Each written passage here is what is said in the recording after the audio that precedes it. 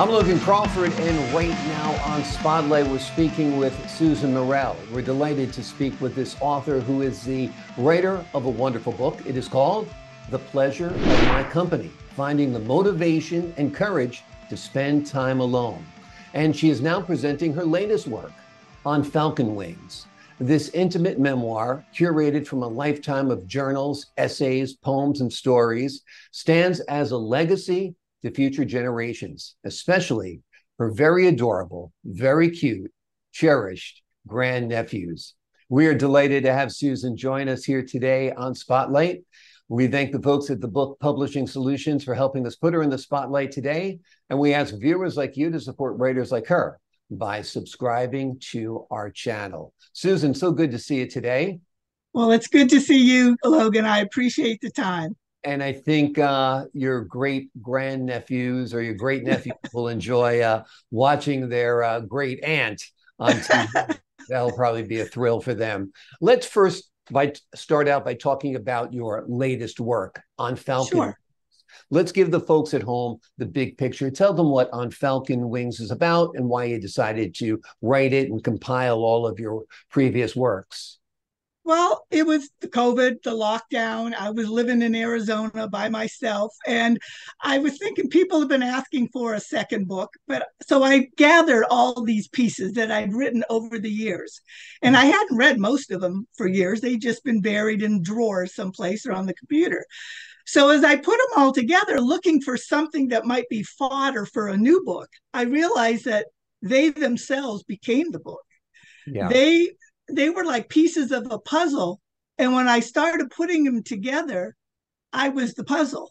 And it was me that it was about. And when I do something like this, I always ask myself, why? Why are you doing it? What's your intention? Because as long as I'm aligned with my intention, I can move forward, feeling I can do this. And that's when I realized this is a legacy. This is something I can leave for my family and for whoever reads it and get something from it. So it became the memoir that it is today. Wonderful, wonderful. A lot of good things came out of COVID. It's strange, Yes. things that we're talking today because of COVID technology. And you had time to compile, your works, your journals, your essays, your poems, your stories because of COVID. So it was kind of the best of times and the worst of times, don't you think? I agree. Yeah, I mean, I don't have to say what was bad about it. We all know what that was. Right. But for me, it got me to do a lot of what I do normally, which is introspective work and self-reflection. But there was time to do a lot more of that, as well as to make connections with people I hadn't been in touch with for years. A Yeah. lot of phone calling and talking. And that prompted more writing for me because I am a writer. And what I do when I'm experiencing something or whatever is I just write about it, if nothing more than to clear it from my psyche so that I feel better, Right. if it's something bad or whatever. Yeah. So, yeah, it ended up being some good news came from it for me, and it was the book. Exactly. Tell us what your title On Falcon Wings means. Well, a number of years ago, I read a book where a peregrine falcon was one of the characters in the book. There was a falconer who hunted with the falcon. And I was fascinated with that. And I looked into it. And it's become this kind of a spirit animal for me. I just love the peregrine falcon. I've seen it in its natural habitat a number of times. I've even had one on my arm during a birds of prey exhibit. I love what it's about. I love the kind of bird of prey it is. And when I was putting all my work together, I decided I'm basically putting my work out to the world. Mm-hmm. And I figured I wanted the falcon in there somehow. So that's why it became I'm putting it out to everyone on my Falcon Wings. I'm just giving it out there. Yeah. It's corny, but I'm from Ohio, so that's allowed. Well, it catches your eye, it catches your ear, and it's a good way to think of your life, that it's lived on Falcon Wings for sure. Absolutely. Yes. So when you were compiling all of these works, these journals, these essays, and so forth, was it like a trip back in time where you're like, oh, I forgot about this, Oh, or I forgot about that moment in my life, or oh, tell me about that? absolutely. It took, I mean, it didn't take me long to gather everything, Right. but it took me a couple weeks to take the time to actually read everything. Because like I said, I hadn't seen most of it in a while. Some of it's compositions from, I didn't go to college and get my degree till in my 40s. Hmm. So I was reading all these compositions in my journals, pulling those out and reading them again. And I found out so much about me. And what I do a lot of is, like I said earlier, self-reflection and introspection. I like to find out, why do I do things? Why did this happen? You know, whatever. So I was able to put together in my mind a lot I mean, find the patterns and find more about me just by reading everything again. Right. And yeah, I came up with, I even started writing again while I was compiling the old stuff. There's new stuff in there, and I wrote a lot of new material, and I also wrote some explanations for each of the pieces in there to give the reader some background as to where that came from and why it was created. But I tend to be I write conversationally. I write to the reader. So it was interesting reading that as the reader and Yeah. learning about myself and making that reconnection with a lot of myself. Wonderful. Is there a specific story or poem in the book that holds a special place in your heart? And that's like asking who's your favorite kid, you know? Exactly. Exactly. I'm like um, Solomon here. Choose between yeah, your I would children. have to say, if anything, the story I start the book with is a folk tale I wrote called The Woman and the Falcon. Hmm. And I wrote this story. My mom died in December of 91 from cancer. The following summer, I woke up from a dream about her feeling bad, crying. And I, as always, I have a tablet and a pen by my bed. The idea for this story came. Now, about a year before that, I had come up with a metaphor for my relationship with my mom. I was very close with her. Mm. And I used to ask her, Mom, I live this nomadic life. I'm all over the place. I'm not giving you grandkids or whatever. She says, Susan, I'm living vicariously through you. You do what you need to do when you need to do it. I'm here. Right. So I said, Mom, you are my falconer and I am your falcon because you just let me go, but I can always come home whenever I Yeah. want. So I wrote this folktale story, and it deals with, you know, the whole relationship. I don't want to give it away. I'll let Right. readers Right. read it. Right. But that would probably be a favorite because of how it sums up that relationship and why the book is what it is. That would be a Exactly. favorite. Yeah. Yeah. Yeah. It's such a nice sentiment that you describe and they write about because, there's nothing like going back home to mom Oh, and going back to her yes. house, wherever it is. And, I lost my And mother in 2004 and, yeah. you feel like there is no home. Your own home is your own home, but it's different. Going And home. no matter, Yeah. I'm sorry. That's No, so no. right. Yeah. There are times I want my mommy. Oh, yeah. Or Exactly. my daddy. You know, I they're both. know. My I dad know. was 51 when he died. My mom was 63. They died much too young, Yeah. and I am the oldest grandchild, oldest child. So a couple of years ago, my last aunt died of Right. my all the adults, and now I am what my brother loves to remind me. Susan, you're our matriarch. I said, oh geez. I know it's I a lot still of feel like that kid who responsibility. wants her mommy. So it's hard to make that relationship. But yeah, I guess Exactly. that's what I am. I know. I know. My mom used to say, everybody around you ages, you stay the same. So I always Uh, use that as my framework, because I do. I feel the same. I feel the same as if I'm 25 years old. But yes. obviously, people aren't looking at a 25-year-old anymore. But this 61-year-old still wants his mommy also. So we're in the same boat there. Let's Yeah. talk about your other book, The Pleasure of My Company, finding motivation and courage to spend time alone. It's amazing that this is so difficult for some people because I can travel to a city and go into a restaurant and don't have to hide behind a book. And, I enjoy my time alone and you do Mhm. too. And it's Yes. such a wonderful, liberating thing. So let's talk a little bit about your book, The Pleasure of My Company. Okay. Yeah, like I said, I've lived a nomadic life. I mean, I just moved around. I didn't have a career that kept me in one place or required me to be locked down someplace. Yeah. I've lived in New York and Chicago and Phoenix and Vegas and Southern Cal and back and forth to Ohio in between. I got married when I lived in New York, and then I got divorced. So I've had the relationship going in there.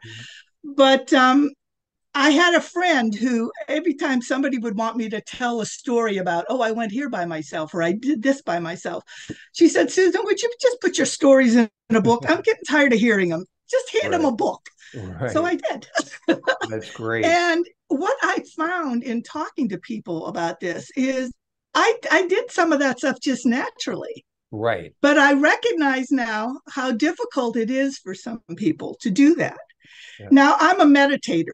I've been meditating since my mid 20s. So I value my still moments and calm time. So I think that's part of what contributes to what I Yeah. can do. Yeah. And I I think also, it's also being like self-assured enough to feel like not everybody's looking at you wondering why you're alone. You know what I mean? yes. It just you're alone because none of your friends are with you right now, or none of your family's with you right now. So what? You know? Oh, and that's it. I mean, there were moments, but the first time I went to a movie by myself, Yeah. all this self-talk went on, like, Right. Susan, everybody's going to look at you, you're in Boston, you're on business, no one's going to know, no one, so you do Right. that back and forth with yourself, and then you just do it. Yeah. And I had to talk myself into stuff, and there are some things I wouldn't consider doing alone because it's more fun with someone else. Right. I'm not a Right. hermit, I'm not antisocial, but Right. as I explain in my book, my relationships are enhanced by what I can bring to them about my experiences that I've done by myself. And Absolutely. I don't want to miss out on something just because I can't find someone to do it with me. Exactly. I mean, I mean, yeah, you have your whole life to live. At times you might have a partner, a husband, a wife, or a friend, or whatever it is, but other times you don't. right. Go out and live your life. Go out and explore, become an engaged person, become an interesting person. I also find it interesting about your story is you were nomadic before it was cool to be nomadic. I mean, everybody's a digital nomad now, but Yeah, that's back when true. you were doing it, it was unusual. So tell me how you got caught up in this nomadic life and what type of work Hmm. you were doing that supported that. Well, for years, I mean, when I first started working after high school, I was living in Ohio, in my hometown, working at a bank and all this stuff. Yeah. And then my best friend graduated college and we went to New York. And that was great. But then I wanted to transfer to Phoenix with Mhm. Xerox. I worked for Xerox. So I just went. I hadn't even seen the town. I just did it. Yep. And that's when people said, Boy, are you brave? I'm going, but it's my job. So I got there. And most of the work I do is along the lines of administration, management administration. I'm a trainer, I'm a speaker. Right. And so that's worked its way into all my jobs. I've done computer programming and all of that. I think I write about this in both of my books. Part of me is Hungarian, so I figure there's the gypsy blood in me. And when I was little, I traveled with my maternal grandparents every summer, road trips. It's before we flew everywhere. Right. We were in the car all the time, and I'm in the back seat with the AAA map, figuring out where we were going. I Yeah. loved it. Yeah. I think my grandparents didn't realize what they were creating by taking me on those trips. Right. And so I just find it interesting. I want to live different places. When I've moved, it's like, I love Chicago. I went and visited, so I'm going to move there. Right. So it's mostly been interest. I spent a month in Great Britain by myself. I Yep. mean, I can't get anybody to go and do that with me. And I drove around. And yes, by the third week, I was like, oh gosh, I wish so and so were here so we could play cards or do something. Right. So it's not saying it's all great. I had Right. moments where Right. I was lonely, Yeah. where I wanted someone, but for the most part, I did okay. And sometimes people are lonely even when they're with someone. Yes. That's the See, dirty little secret, yeah. Have you you been know. peeking at my book? Because because right up front in the book, I don't just talk about my anecdotes about doing things by myself, Right. but I immediately ask the reader, what's your definition of alone? Right. And here's some different meanings of it. You can go from forlorn to, whatever. But what I recognized was solitude never came up. And again, the meditator in me values the solitude, and my connection, my spiritual connection to the universe comes through my meditation and my time alone and my writing. That's all connected for me. And a lot of that I recognize more and more as I was reading my pieces to put in the new book. But yeah, I mean, Yeah. you have to be comfortable with yourself Right. before you can be comfortable with someone else. Exactly. Exactly. Now, since you are so nomadic and you do like different places and Mm-hmm. challenges, I can't see you staying in Ohio very long. So, what is on your roadmap? Where are you going? What are you going to see? What are you going to explore? Well, that's a good question because just the other day, I've only been here about 15 months, but the other day I was thinking, okay, Susan, I'm getting those questions for myself. Where would you want to go next? Right. And I'm thinking, do I want to go someplace next, or do I want to move and redo something? Like if I were to move to the East Coast again, I've got friends in New Jersey, Connecticut, New York. I Right. lived there two different times, and Right. I would love to be near them, but I'm not crazy about the area anymore. Right. It's a little too crowded and congested. Yeah. Chicago's my favorite metropolitan city. I Right. just because it's New York but Midwest. So I have Exactly. everything from the best of both worlds for me. Exactly. Oh, Logan, where I'd want to go. Any suggestions? Um, it's funny that you say that. It's interesting. There's a difference between traveling and living. And Mm-hmm. as a news reporter, I've had the pleasure of living in different cities. Like I went to live in Providence, Rhode Island without really ever seeing it, Atlanta, Yeah. Georgia without really ever seeing it. Oh, wow. And they were great places. And I'm so glad I lived there. It would have been so much different if it was just a visit. Where the road will take you next, I mean, that's hard to say. Maybe take a dart and throw it at the dartboard and wherever That's it possible. lands. Yeah, That's possible. You never absolutely. know. I'd never say never. So, and my Right, family knows that too. They know I'm here, but right. they also know I could be saying, I'm putting my house for sale. I'm out of here, whenever it sells. So Yep. we'll see. We'll see. Who Yeah. knows? I know it's funny. I just got married a year ago Uh and huh. we took a honeymoon, which was a road trip. We're Oh, kindred spirits, you and I, Susan. We're anywhere. We had no plan for it at all. We just great. drove, and I particularly loved the West. Once I got out there, I Yes. loved, Yellowstone National Park and the Grand Mm. Tetons, and that whole area Yes. of Montana and Wyoming. So Wyoming is something I think you should look at. That was I've been fun. there. Okay. I've been, Well, like I said, there's a difference between being there and living there. Although that's true. That's that is true. true. Absolutely. So what's next for your writing? I know you just came out with on Falcon Wings, but are you working on anything else, at least in your head, Oh, what you might and in both cases, I wasn't working on them. yeah, They just kind of came about. So right. I pretty much allow the universe to kind of push it at me when it's ready. I have thought about as I'm doing this where I could maybe go different places with specifically talking about how the meditation and my self reflection, there's a lot inside of that I don't Mhm. expand on so much in the new book because it's just in the stories. Right. But it's something as a reader, if you're reading it all, you'll pick up on it. So I'm thinking maybe I need to write a book that talks more about that and the value of it, whatever that is. I don't know. Yep, I'm not committed to absolutely. anything right now, though. Sounds good. Before you leave, I'd be Okay. remiss if I didn't ask you a Mm-hmm. very pointed question about Okay. your beautiful grandnephews. Tell me about them. Well, I back up a little bit. I was the oldest. I had a sister and a brother 13 years younger than me. My sister and I both married, divorced, no kids. My brother, he's like my younger older brother. He's Yep. like the The old old person in soul the of the family. Yes, family. Yep. that's it. And he had three wonderful kids. And I said, thank you for having and raising my kids for me. So my nieces and nephew are mine. I'm a perfect aunt. Right. Now, my oldest niece settled in Columbus after she graduated from Ohio State and got married and had these two little boys. James is 7.5, and Luke will be 5 at the end of the month. As he keeps reminding me, Susie, I'll be 5 at the end of the month. I said, okay, on the 31st. And it's just a delight to see them because I think of their mom still at that age. I mean, Yep. don't parents do that? You always see them at the different ages they're at. Yeah. But they're right down the street from where I live. So Right. we can walk back and forth. I help my niece watch them if she needs it. And it's just a delight to watch them It as is. they're growing. It's great. Yeah, you know what? When you get older, there's no greater joy in the world than watching children play.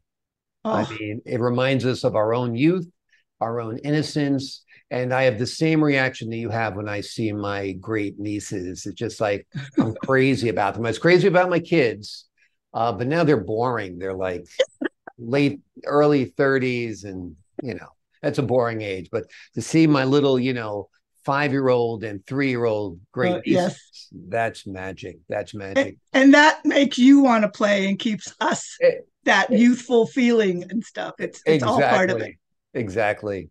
Well, Susan Morrell has written 2 wonderful books. One is called The Pleasure of My Company, Finding Motivation and Courage to Spend Time Alone. And if you listen to Susan today, you realize it's kind of easy to do if you take that first step. But read this book. It'll give you a lot of insight and a lot of knowledge and a lot to reflect upon. She has written a wonderful memoir as well. It is called On Falcon Wings, which is a collection from her lifetime of keeping journals, essays, poems, and stories. And it is a legacy for future generations. We are delighted to have Susan join us here today on Spotlight. Thank you so much, Susan. Thank you, Logan. I had a fun time. Thank you. I had a fun time as well. You're great to speak with. And to the Thank folks you. at home, I'm Logan Crawford, thanking you for your time this time until next time on Spotlight.